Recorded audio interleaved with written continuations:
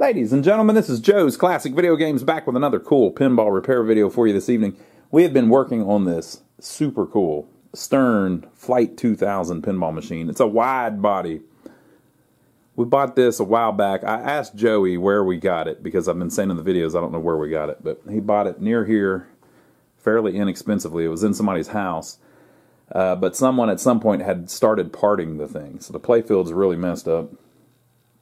If you didn't see in the earlier videos, it's bad, but we're going to get it. The power supply was missing. We've put that back in. The solenoid driver board was missing. We rebuilt one and put it in. And then these boards were here, and two of the displays are there. So on the last video, after we got the power supply, solenoid driver board repaired. By the way, there's a part that looks burnt. Go watch the previous video. We took care of it. At the end of that video, we were able to get the game to actually boot. So the board has been hanging on all these years and actually still boots up.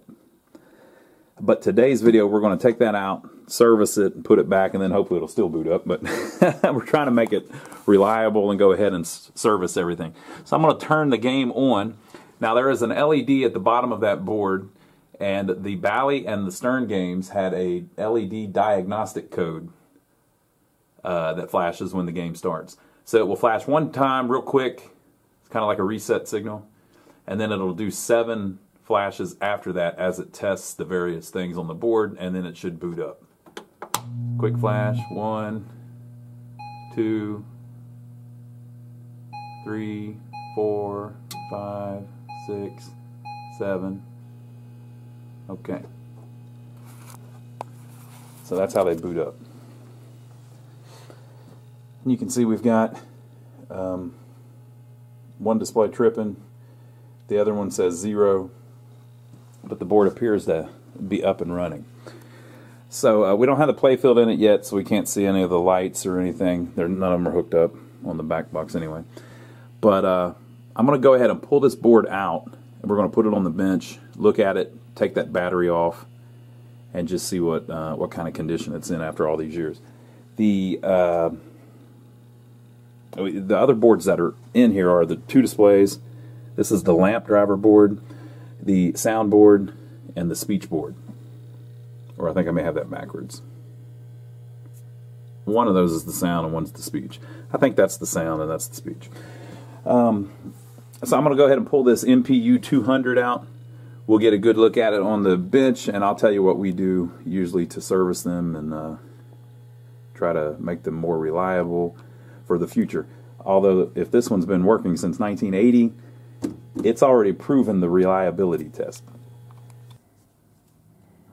Okay, folks, so here is the board. Like I said, it's a Stern MPU 200. Brady Distributing worked on it. Their warranty date I never could decipher. They had their own thing. Very hard to tell.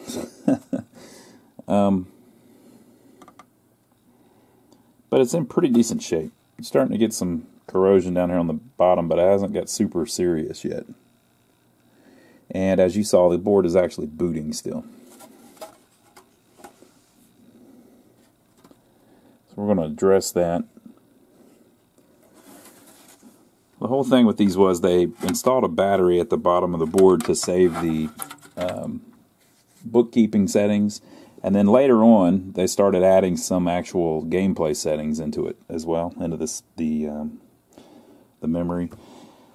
But the game will run without a good battery on it, so you can take the battery off and the game will still boot. You'll get strange things on the displays, and if there is a gameplay setting, it'll reset to whatever factory is, or sometimes it won't even work because it'll get garbage in the memory.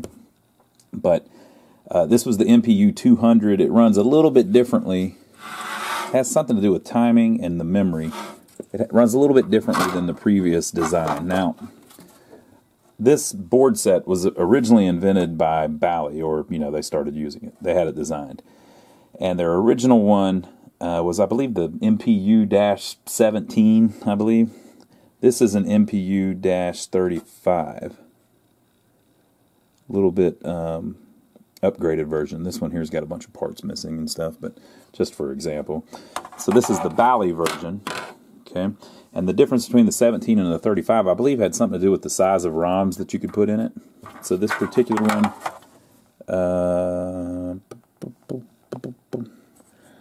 what are we looking at here? A 2532 maybe? Yeah. So it's a 2532. For whatever reason, so these are like address. These do the addressing. Usually you only use these two sockets and this one. These three here, I never see anything in. They're usually not even populated. So I don't know why they needed a new board when they had extra sockets, but I guess it just allowed them to use bigger ROMs, and that was the new thing. But they went from the Bally, I believe it's -17, to the Bally -35, and so that's this one. And there are all these little jumpers, like E9, E10, E11, that you can change, that change the address lines and stuff, so that you can put different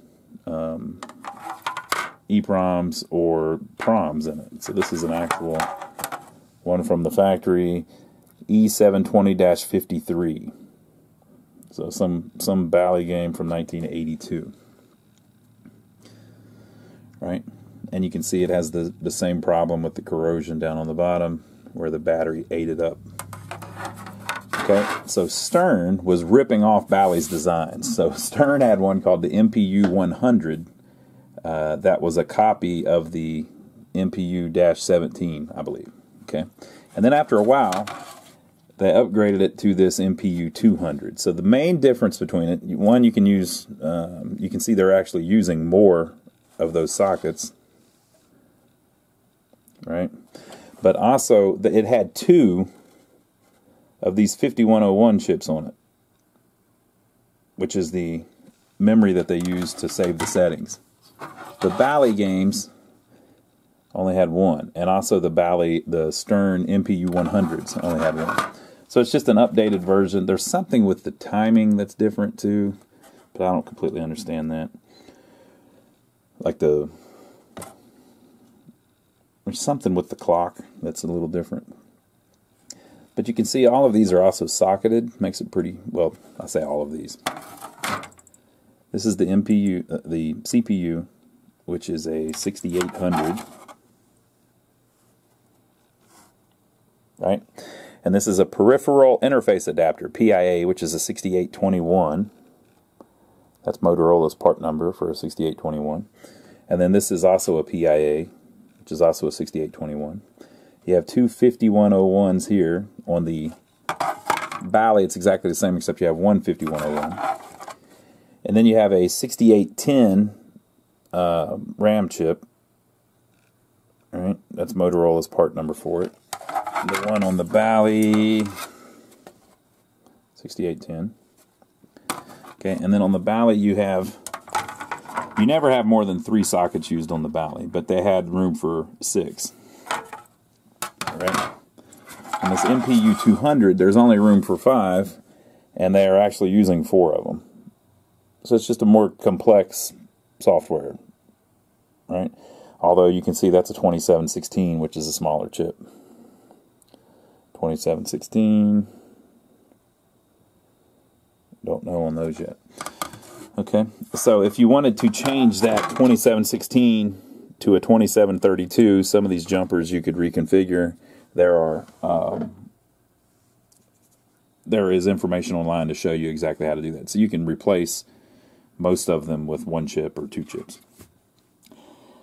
So what I'm going to do is I'm going to carefully remove each one of those chips and clean the legs on the chip, looking for any kind of corrosion or oxidation, and then put it back in. That'll hopefully keep the chip making good contact with the socket for many years to come. So that's a little bit of preventative maintenance. Then we're going to clean the pins on the connectors. There's 4 connectors. Actually, there's 5 connectors because they actually use the top connector on the sterns since they have the speech and the soundboard attached there. So we're going to do that first, and then we'll look into the back resoldering it, and then also the battery. So I'm going through and cleaning them, and I taped that label back on, or glued it back on. Gluestick. And I'm using my little twisted screwdriver. Somebody sent me this a couple years ago. This is what you want, people. Look, it's German made. This is the good stuff. If you want one of your very own, I have a link to it on my website. Go to Lions Arcade to our parts page. You too can have a crooked screwdriver. It works remarkably well for removing chips. Now, you would think a screwdriver would work just as well. No. This is German, so you know they figured it out. Exactly the right angle to put the bend. Exactly the right profile. It works perfect. You wouldn't think it would, but it does. This is some nice piece of stuff right here. Wee-ha! Got you all in check. So go get you one of those. By the way, if you go to my parts page, and it takes you to Amazon, when you click this link or any of the other links, that stuff we use in our things, if you buy anything while you're on Amazon, it gives us a tip. 3% about. It's up and down depending on what it is. 3%. So if you buy this, I think these are about $10. Yeah, that's right. $10 for a crooked screwdriver. Well worth it. I will make like 30 cents for every one of you that does that. So I'm going to get rich off of it. But if you buy anything else after you click the link, so maybe you click this and you say, you know what, I kind of like it, but I'm not going to spend $10 for a crooked screwdriver. But while I'm here on Amazon, after clicking the Lions Arcade Joe's Video Games link, I think I'll spend this time to buy myself a new laptop. Whenever you do that, it gives me 3% of the laptop too. So a lot of people have been doing that. Thank you. We appreciate it. But I was going to show you, sometimes when you pull these out, they look all corroded and everything. And then sometimes they look brand new. Look at this one. This thing's 40 years old. Looks brand new. No corrosion at all. No oxidization. Nice and shiny. Look at that. Don't let it blind you, people. It's like jewelry. Alright, so sometimes, depending on what they're coated with, they look really good. So, very cool. You might wonder, what is the little dot on the chip for? That's fingernail polish. It's an old school repair person's trick. They would check things, and if everything was cool, they'd put a little dot of fingernail polish on it. I haven't figured out completely why they do that, but that's what that appears to be. Somebody has serviced this board at some point and marked all the chips as good to go. Okay, so we're almost good to go. So I'll clean these, and there's different ways you can clean the pins and the legs. They say that there's now a really good chemical you can just set them in and it cleans it right up. I usually use like a little file to clean them off. That's what I've used for a long time. Haven't had any problems. But people tell me that's horrible and I shouldn't do that. So do what you want to do, but that's what I do. So we're cleaning all that, and once we get that done, we're going to flip over to the back and resolder these connections. Usually there's bad solder joints on them, so let's take a look at that. So here's the back. So these pins are connectors, and usually on the ends you'll get some bad solder joints where it's broken loose from people just removing the connector. Whenever you pull it off, you know, it twists a little bit, and so the end pin will twist a little bit. You get a little bit of torque on it, and it eventually cracks it loose from the actual solder pad, and you'll see like a little ring around it. But I don't see where any of these have broken loose yet. They all look pretty good. That last one's out, looks bad. I don't think that's broke loose. I think it's just how it was done in the factory. And then up here we have the header for the soundboard.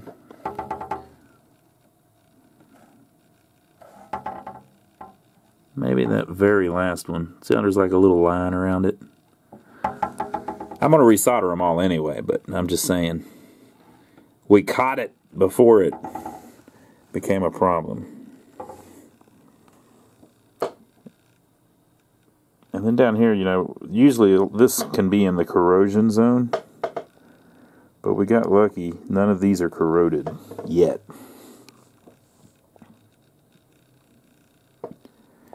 Right? So the first thing I'm going to do is resolder all of those. preventative maintenance. We're just making it where once it's resoldered, you can remove that connector another 40 times before it breaks loose again. We're just trying to make it more reliable long term, make sure there's a good connection through the wire, into the pin, onto this pin, and actually onto the board, you know.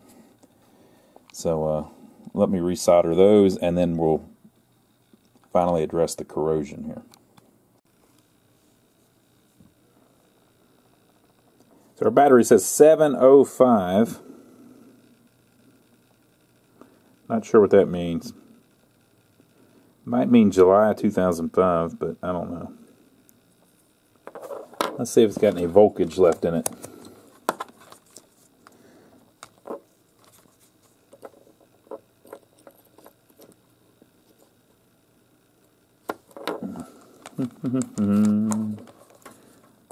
Here I go playing with my chopsticks again.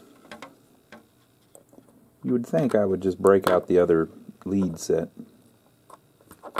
That'd be too easy, people. You know, if you don't like stuff like this, I have to question why you're still watching my videos.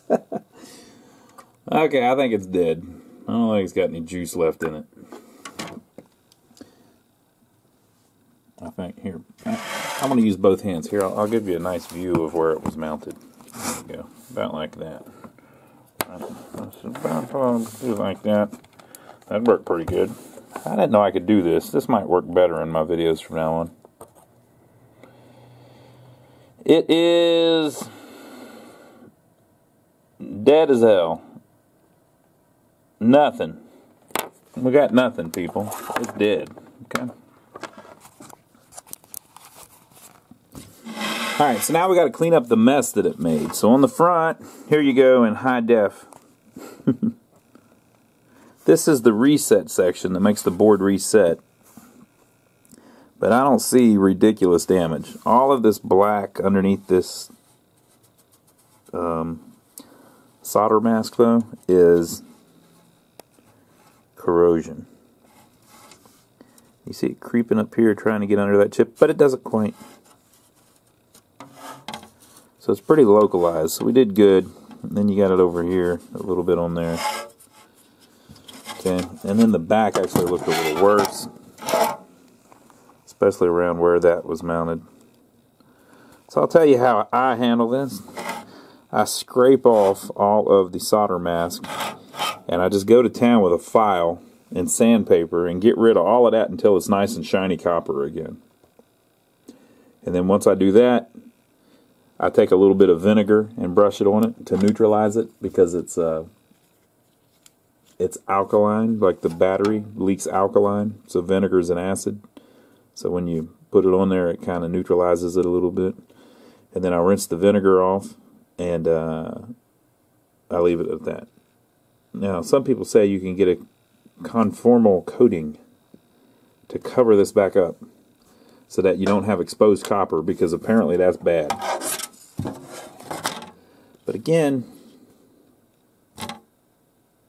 I've had good results without a conformal coating that conforms to the the trace. So I'm going to start scraping. I'm going to take off a bunch of this. Now, the actual components, they all look pretty good. There's a little bit of something on them, but if I brush them with the vinegar, I think we'll be all right. Most of this looks pretty good. A lot of times you'll get this going all the way up to about here, and then you got a lot of work on your hands. But this one's not that bad. We're going to lose our Brady sticker, unfortunately. It was on there for quite a while, but it's got to go.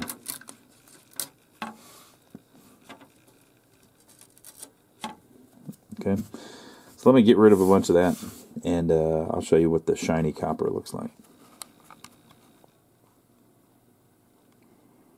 Okay, so here's where we're at. You can see the heaviest damage was there. It ate right through. So when we removed it, it took all of that. Right? But that's just a ground plane, so it's not that big of a deal if you still got meat. So all of this.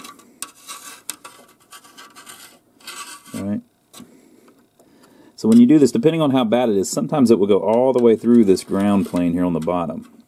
So you may need to put a jumper wire from here to, you know, one of these. So if you look, the ground comes up into the board in a couple spots. Right? So if that gets where it ate through here, and it ate through here, you may get a point where your ground is not actually getting to some of this. Right? Now, this is how I do it. I've had good luck with it. This is how I prefer to do it. So I use sandpaper. Right? Do it the way you want to do it. I've had so much criticism about this, it's unbelievable. But, I mean, I've had people tell me,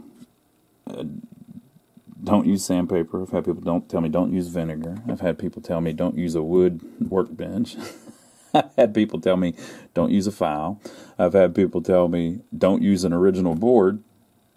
Put a brand new board in it. Right? I've had people tell me put an Arduino in it. Okay. I've had people tell me, you know, 100 different things, to use a conformal coating. I've had people tell me to use a chemical. I've had people tell me to use a fiberglass brush. I've had people tell me I'm using the wrong solder, the wrong soldering iron, that I talk weird, that I don't know what I'm talking about. I didn't go to school for it. But at the end of the day, this is the way I do it, and it freaking works. So this is how I do it, all right? So you do it the way you want to do it. So we've cleaned that up. Now I'm going to get the vinegar. Oh, here's the back. Whoo, she rough. Look at that. Okay, so I'm going to get the vinegar, and we're going to brush on some vinegar to hopefully neutralize any alkaline that we didn't get off that's still hiding in there. And then we need to see about our new battery solution. There's a bunch of ways to do that too. So let me vinegar it up, and then we'll go from there. This is my vinegar. The label fell off of it a while back, so we just wrote vinegar on it. I've had the same bottle for like 10 years. So I just use a little toothbrush, brush it on everywhere that there's a that there was an issue, and then now we got to rinse it off, because if you leave it on there too long, it'll go the other way in its pH value. Okay, so we've replaced the battery with a button battery. There's a bunch of different ways you can do this. You can put another alkaline battery back on it if you want, or whatever they call these. Right? You can put another one of those on if you want, but they leak, you know, so if somebody doesn't swap it out in 5 or 6 years, it'll probably start leaking again. You can mount wires to the positive and the negative and run it off the board to a battery holder, so that if it leaks, it doesn't leak on the board and mess up the board. So I do that sometimes. You can get an NV RAM, which you can take out, I think it's these two. Yeah, the 5101s. You take out both of the 5101s, and then there's a special board you can put on here, and you really have to get a special one for this MPU 200 to do the thing right. That replaces these with RAM that doesn't need a battery backup. So you don't need the battery, but you have to swap the RAM to do that. That's kind of the best solution, because you don't ever need a battery again. But the guy that I get those from can't get the parts right now, so they're not available to order right now. And then another thing you can do is you can put in a charging capacitor. So you can put in a large capacitor here that charges and then slowly drains back. But the problem with those is if you leave the game off for a couple weeks, the capacitor drains out. So they call it, I think, a super cap. So this is a pretty good solution. You can put a little 2032 battery holder in. So I've put the grounded side to the ground, and then the positive side goes over to here, but this is set up so that it will actually charge that battery. So you need a diode in there. So I've got a diode on the back of the board blocking it from being able to charge this battery. And these batteries don't leak, so it works pretty good. And if you check the voltage from ground to here, which is where the 5 volts ends up, I'm not the battery voltage ends up, I've got 3 volts across it. That little diode that I put in on the back will drop it even more. right? I've got a diode mounted. It will drop the voltage a little bit. So it's like 3.2, but with the diode it's dropping it to like 3 volts or something like that. But that's fine. So we've got it cool. I think that's all good. I think that's about as safe as we can get it. Or, you know, we've done everything we can to it. We're going to put it back in the machine and make sure that it still works. I've mounted it back in. These ribbon cables up here are tricky. Basically, with it mounted in the game, the left pin should be the left pin on here. And it should go all the way across. So the last pin here should be the last pin here. If you keep that straight, you can make it happen. So I put the mounting screws back in. Let's see if I've broken it. Hopefully not. Hopefully not. Quick reset. 1, 2, 3, 4, 5, 6, 7. Okay, it appears to still be up and running. The display appears to still be about the same. So I plugged in the switches for the cabinet. Let's see if any of those actually work. It'll be kind of hard to tell because we don't have anything in it.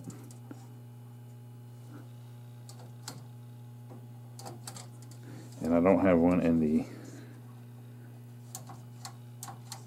first position, so I don't know if those are working or not. When you don't have anything plugged in, it's kind of hard to tell if you're getting anywhere. Who knows? Well, I guess next time we'll probably have to do some displays. I'll just plug one up in the top and see if that gives me anything where I can tell if we're in test mode or if any of that stuff's working or not. Let me turn it off. I'll move that one display and see if we can tell anything. Okay, so I remembered the test switch, the ground or something comes from the solenoid board actually. I don't know why they do that. But you can't do it without this plugged in or one of these or something. So I have popped the old playfield back in. Now if you didn't see the earlier videos, look at this thing. We've got a lot of work ahead of us, people. That's what we're doing here though. We're going to fix it. So I need this because some of the connectors that I need to plug in come through on this. This long connector here is the power connector for the playfield. I'm going to leave this disconnected because of all of the solenoids being, who knows, right? We're not ready for that yet. But I think what I need are these two connectors here and then a couple of them here. So I'm going to plug that in the best I can and we'll go from there. Okay, so we've got all of our grounds plugged in to the solenoid board. I got this connector. It's just as they went along, they had more and more stuff added to the machines. They ended up with like weird jumpers, like so some of the grounds go up back through this, back to the playfield, stuff like that. Another good example is right here. This is the connector for the lamp board that's used on all of them, but instead they plug it into the soundboard. And then there's a jumper from the soundboard to the lamp board, so they're ran by the same signals. Just strange. Okay, so I've got most of that plugged in though, but like I said, I didn't plug in the power supply to this. So I believe we'll be all right though. Let's turn it on, make sure nothing burns up.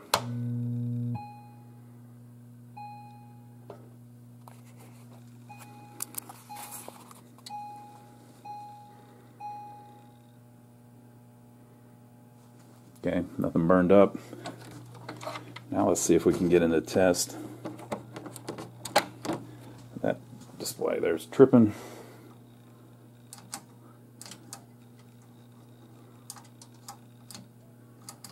Still nothing.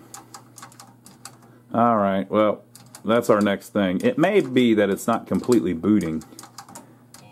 Oh, there we go. Well, it's doing something.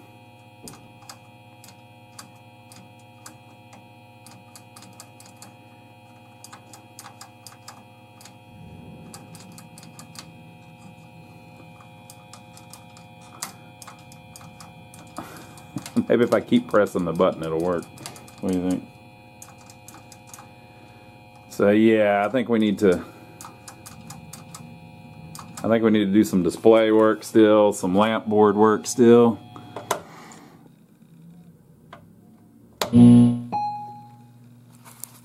It could be that it's not completely booting, but you wouldn't think the displays would come on at all if it wasn't.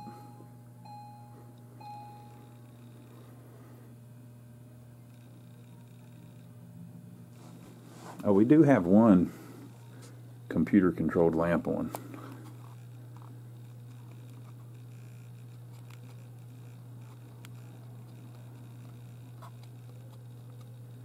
We have one computer-controlled lamp on, but it could be that it's just stuck on. So we're getting there, folks. We're just not quite there yet. Like that one came on, and then that one. I think it's probably running some kind of code. There we go. Display test. It seems to be cooperating a little better. 1, 2, 3, 4, 5, 3, mission. Okay, maybe that's the lamp test. Playfield, none of them are working because I don't have it plugged into the power supply. Displays again.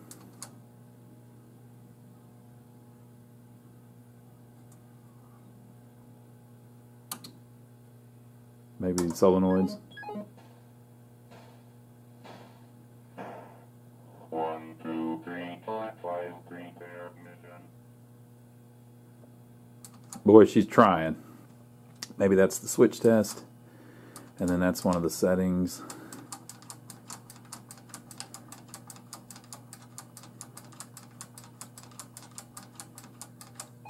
Okay, it's going to reboot.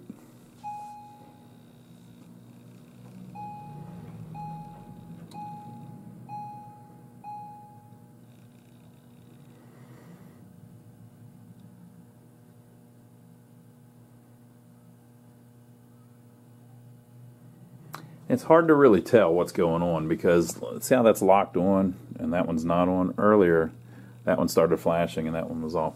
So I think we still got work to do, maybe still on that MPU board. But it could be, yeah, so I wiggled the door and it did that. Maybe that's the slam or something. I don't know, folks. We're getting there, though. I think next thing up, though, is to rebuild the displays so that we can see a little more of what's going on. And we can go from there. But it's coming along. You heard it start talking to us a little bit, right? So it's trying to do its thing. But I think that's enough for tonight. Hopefully our MPU's good. If it's not, we'll take it back out next time. But we kind of can't tell until we get where something else works. We need to get the switches working, the solenoids working. We need to get make sure that the soundboard's working. It seems like it is. Get the lamps all working and the displays all working. Ah, piece of cake. And then I got to paint the playfield. Ah, there's nothing to it. We'll get it. So I hope you enjoyed it so far. Make sure to leave your comments below. Give us a thumbs up for taking the trouble to film it for you. And we'll be back tomorrow with another video. Now, if you haven't checked out my brother Donnie yet, I've told you 1,000 times. It's been at least 1,000 times. Go check that out.